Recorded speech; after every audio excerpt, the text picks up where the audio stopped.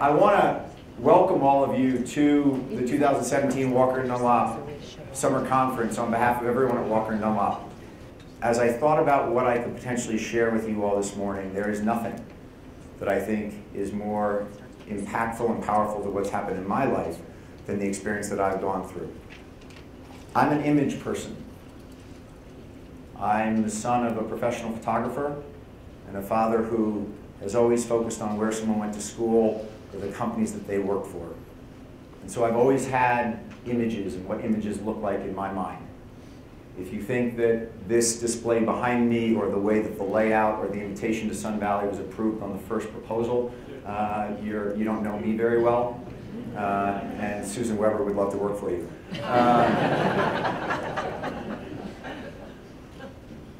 The image I want to paint for you is in December of 2010, as Walker & Dunlop has just gone public on the New York Stock Exchange.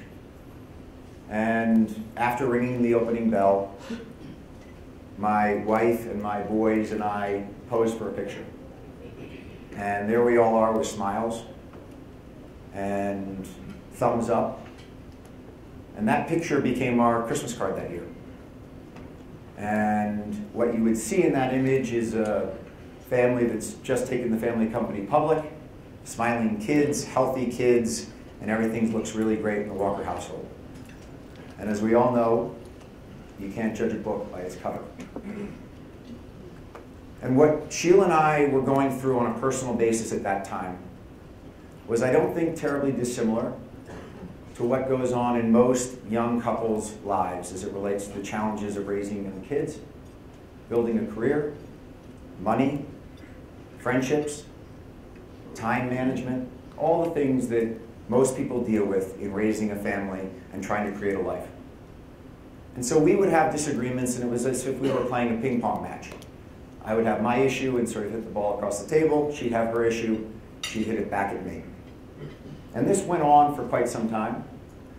The difference in Sheila's and my relationship than many others is that as that ping pong match went on, something would trigger me to get very upset. And our arguments would turn into a fight. And during those fights, I would view them as the ability for me to just release. Issues that had built up, I'd just say, we'd have this fight, and the next morning I'd wake up and I'd feel fine. I got it off my chest, all good, let's move forward. But that wasn't what Sheila was experiencing. She was scared by the intensity of my words. She was deeply hurt by the demeaning and derogatory comments that I would say during those fights. And that interaction undermined the core trust of our marriage. And so as the ping pong match went on and as the fights would happen, in October of 2015, we were at a counseling session and our therapist turned to Sheila and said, "What would you like to do?" And she said, "I want to get separated." Now I'm a problem solver. Most of you in the room who run companies or do deals, you don't get the easy stuff that comes to you, you get the hard stuff. Your job is to fix problems. And so all of a sudden I was faced with the biggest problem I'd ever had in my life. And so my natural reaction, my natural tendency was to fix it. And so for the next 3 months, the ping pong match basically turned into a one-way ping pong match. She'd serve an issue and I'd just take it. And I didn't return service.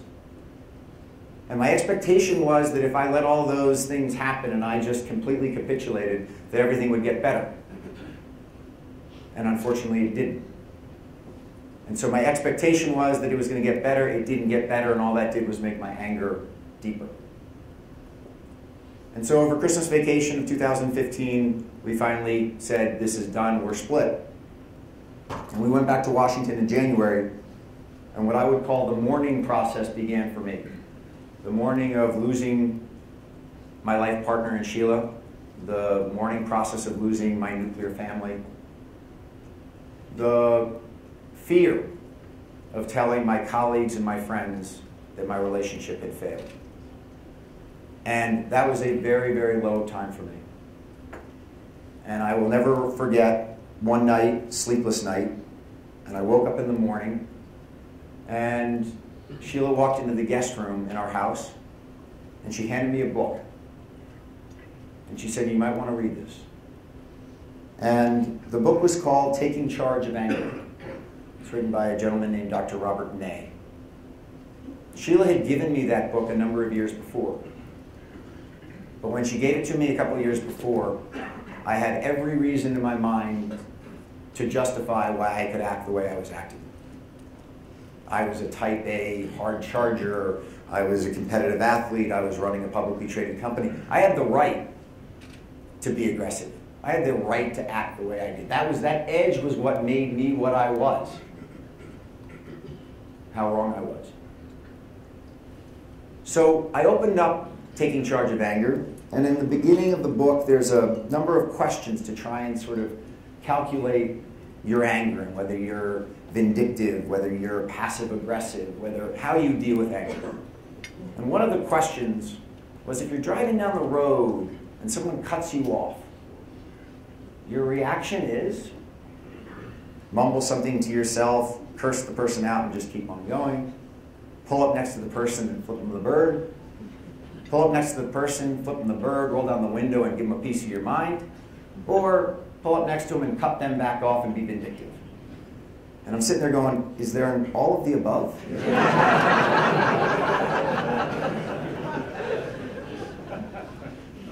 And I realized that this book had something in it for me. And so I devoured that book. I read it from cover to cover as quickly as I possibly could. And I also started to work with Dr. Ney. It just happens to be that he lives in the Washington area. And Sheila coordinated for me to go find Dr. Ney and to meet with Dr. Ney. And over the ensuing year, 2016, I started to think about the way that I was living my life, the way I was acting. And the book helped me understand that most anger comes from missed expectations. And as you dive into this type of work, you realize that there are two sides to expectation and anger management. The first side is your own personal narrative. What's the world that I'm interacting with supposed to be like? And how do I process what I'm seeing and what I'm doing? The other side is physiological.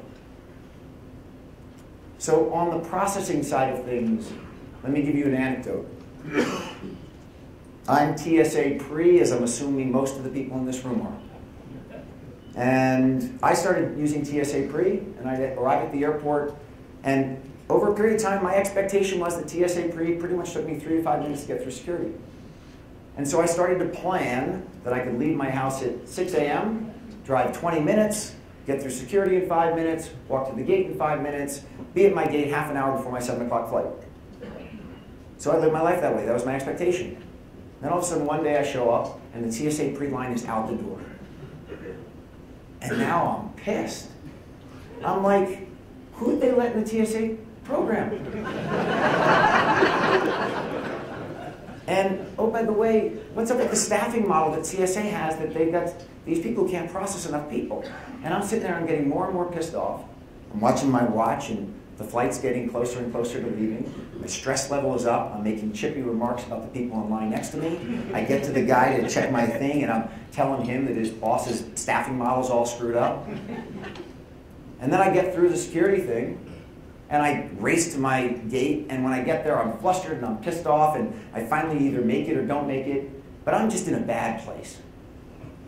And it's all because my expectation was it was 3 to 5 minutes, and it turned into 15 to 20 minutes. But the issue with that is the only reason that I needed 5 minutes to work is because I made the decision to leave home at 6 a.m. Me. And so now, if you see me show up in a TSA pre-line, and it's 15 minutes long, I sit there and I go, you're the dumbass who left home at 6 a.m. And if you miss your flight, you miss your flight, and you'll get on another one. But I don't have those chippy comments. I don't make the comment to the TSA guy, and I just hang out in line. That's the narrative. Now let me go to the physiological. Last summer, I was here in Sun Valley, and I was biking up the bike path. I'm with a buddy on my right, I'm on the left, we're heading north, and a person biking south is down on his bike, and he's looking at his computer, and he's not noticing that he's drifting into my lane. Each one of us has inside of us a fight or flight mechanism that must fire at that moment. You're either going to fight it or you're going to run away from it. It's physiological. We're all built with it. When you do this work, what you get to know, though, is you can feel it coming on and you can learn how to control it. So my buddy's to my right, I'm down on my bike, and I'm watching this guy. And he's drifting at me, and I'm saying to myself, I'm in control. I will either wait for him to keep coming at me and I'll swerve around him, or he's going to look up in about 2 seconds and he's going to swerve back the other way. But I'm in control. All of a sudden, the guy's about 10 feet in front of us, and my buddy screams at the top of his lungs, "Hey, asshole, look up!" And this guy looks up startled, and he turns quickly, and he misses the two of us. Keep on going, and my buddy looks at me and he goes, "Do you have a death wish?" And I go, "I don't have a death wish." He's like, "Why didn't you say anything?"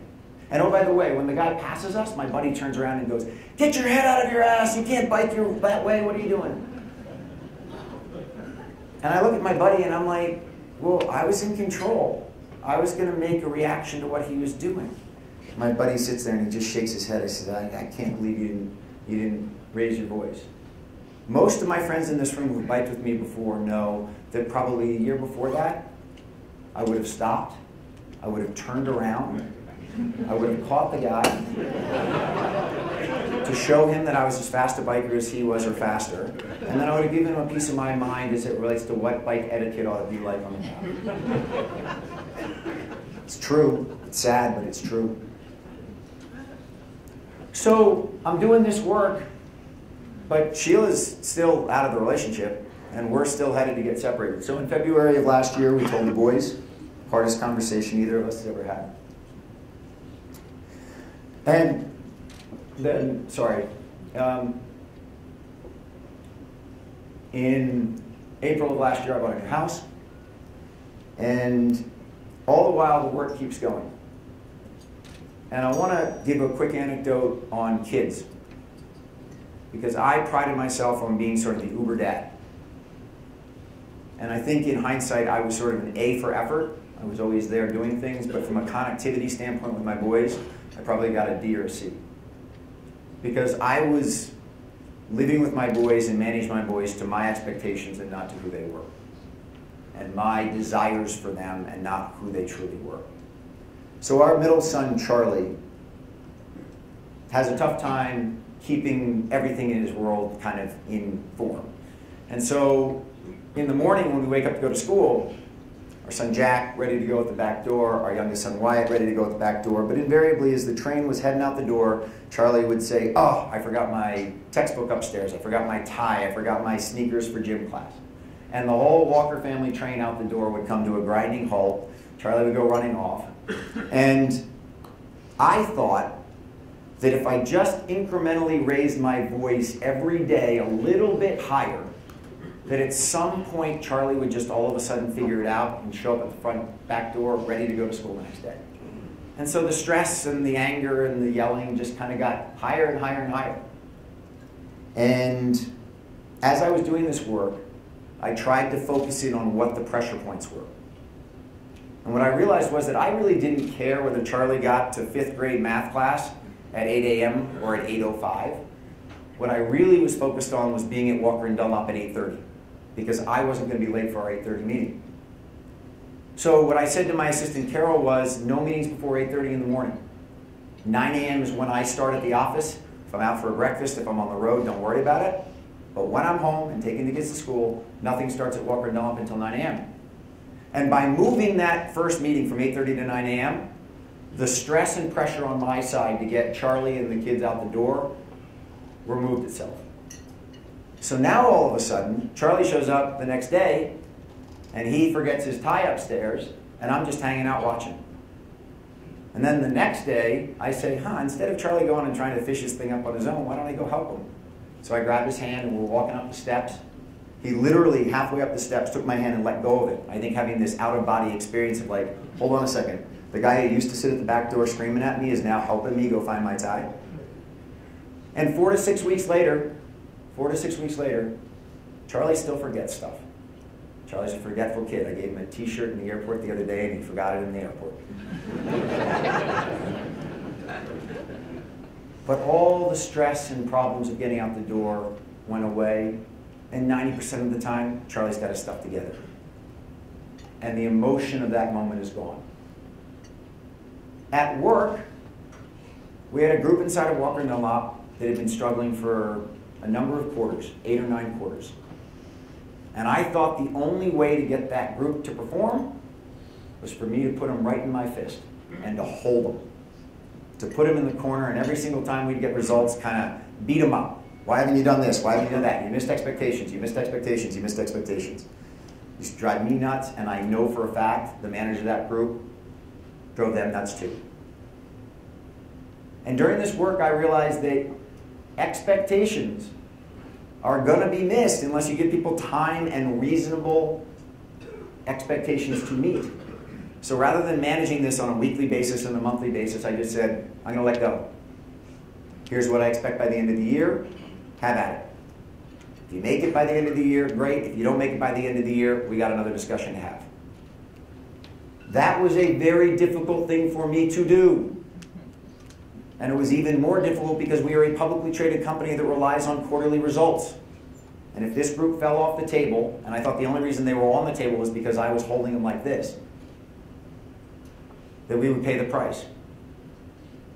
As you can probably guess, that group took off and has had 3 or 4 of the best quarters they've ever had. So Sheila and I separated over the summer of last year, and the boys started going back and forth. And we were getting used to our new life as a separated, heading towards divorced couple. Another image for you. September 6th, 2016. The start of the school year in Washington, D.C. Sheila thought that our middle son, Charlie, ought to look at another school last year. I fought it because I'm a trustee of a school in Washington called St. Albans. I went there, and 2 of our boys were there, and our 3rd was supposed to be going there. And Sheila thought that Charlie ought to look at another school. I fought that. She convinced me he should. He went and looked at some other schools, fell in love with a school called the Field School, applied, got in. And as Charlie got in, our eldest son, Jack, who was doing fine at St. Albans, said, "Can I look at Field too?" Now my head really spun around. And I had had an image that on September 6, 2016, I and my 3 boys and Sheila were going to be sitting there in front of St. Albans. Great picture, full family, sort of back to the stock exchange picture. I was going to send it to all my St. Albans buddies saying, "Hey, look at me. Isn't this great?" So now Sheila was out of the picture because we were separated. Charlie was out of the picture because he was going to Field. And my eldest son, Jack, said, "I want to go to Field too." And after Jack went to see the Field School, he came home that day, and we're walking to dinner, and Charlie's here. And I turned to Jack, I say, "How'd your visit at Field go?" And before Jack could say anything, his younger brother, Charlie, goes, "Dad, Jack thinks that if he tells you he likes Field, you're going to get mad."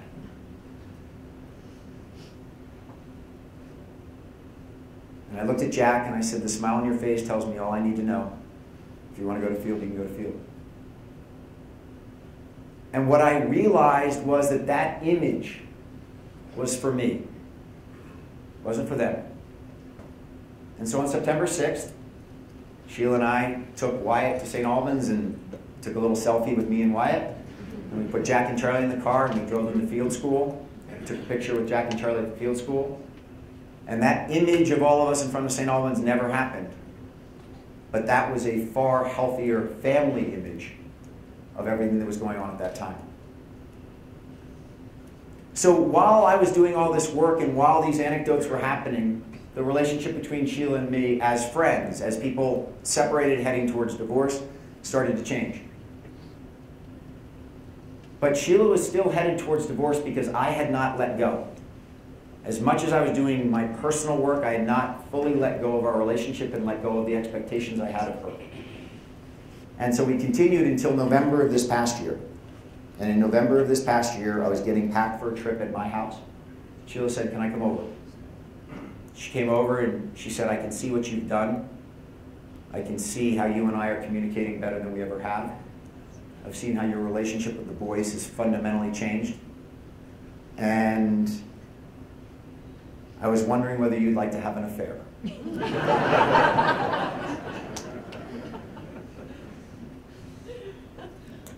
That wasn't a hard question to answer. And so, unbeknownst to anybody else in our lives, in November of last year, a couple that was still technically married started having an affair. And for November and December and January, the two of us got back together and found a new relationship that didn't have the ping pong match. It didn't have the anger and the frustration on my part. It didn't have the demeaning comments coming from me as it relates to why Sheila wasn't living up to the expectations that I had for her.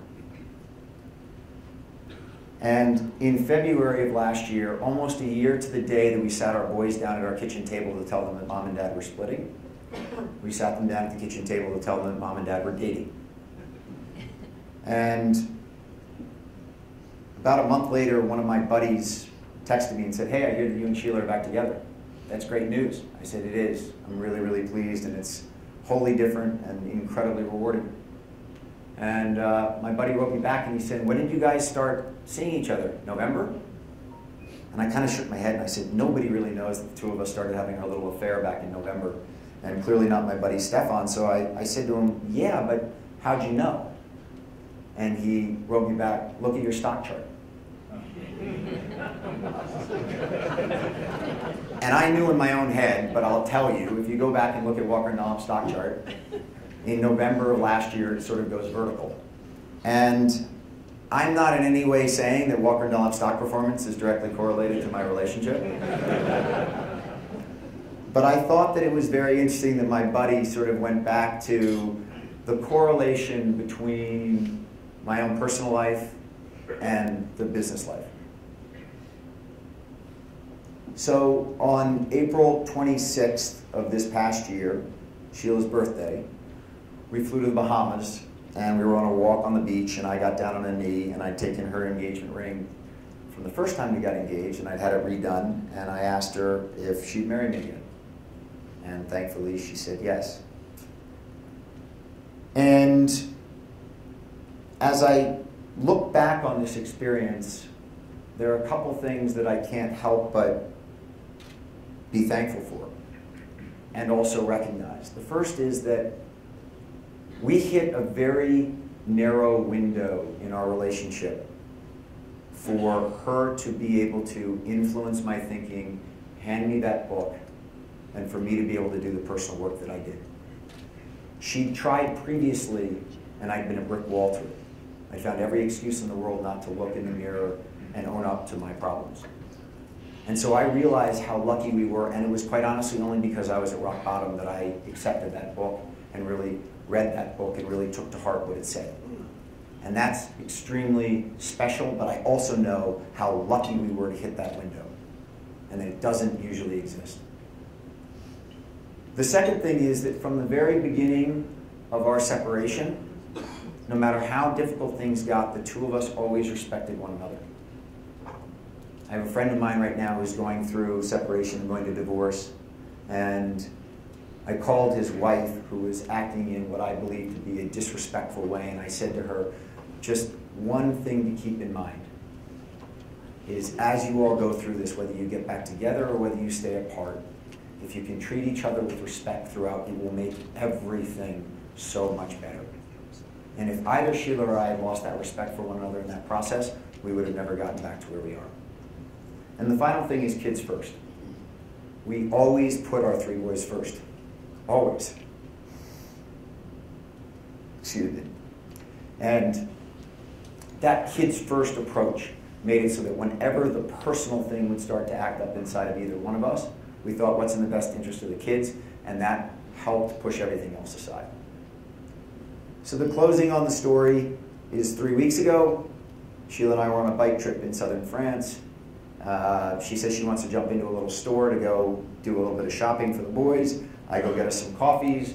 I sit down at a table, and about 10 minutes later, Sheila shows up, and she sits down, and she says, let me have your hand. And I put out my left hand, and she bought this little plastic ring at a little store in this medieval French city, and she slid it on my finger and she said, "You want to get married?"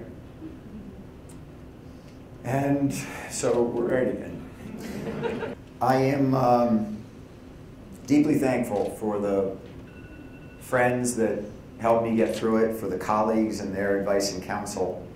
And I am also extremely thankful that today the book of our life, actually matches the cover, which is that picture. Thank you very much.